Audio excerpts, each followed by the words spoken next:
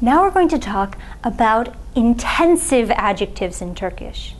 In addition to having words for things like more, a lot, most, and so on, Turkish has a way in which some, but not all, simple adjectives can have their meanings intensified by adding an additional syllable at the beginning of the word. Many of the adjectives that can be intensified in this way are color words, not all of them. Let's look at an example. The Turkish word kara, an adjective meaning black.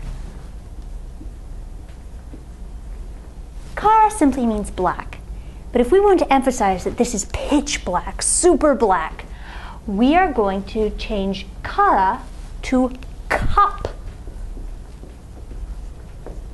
kara. Cup kara, pitch black. What have we done? We've taken the first syllable of the word kara and we've repeated it. So we had kara, but then we change the final consonant of the first syllable to one of these four consonants. Pe,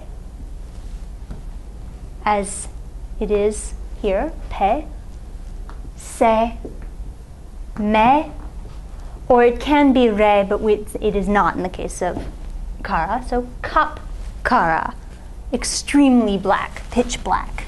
Let's look at another example. Pembe is a Turkish adjective meaning pink. If we want to say extremely pink, rose pink, super pink, we can repeat the first syllable of pembe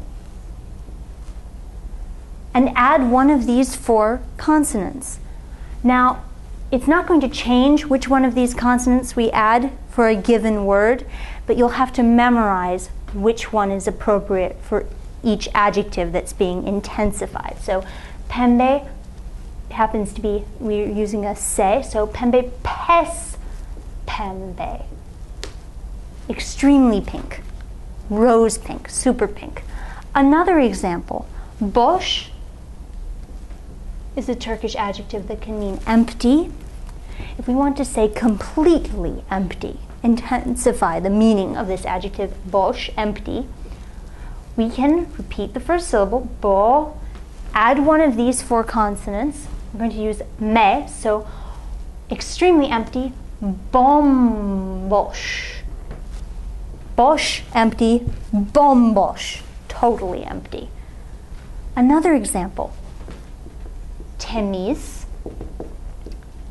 is the Turkish adjective meaning clean. If we want to say squeaky clean, extremely clean, we can say te, repeating this first syllable, adding one of our consonants, in this case a re, ter temiz, squeaky clean, super clean.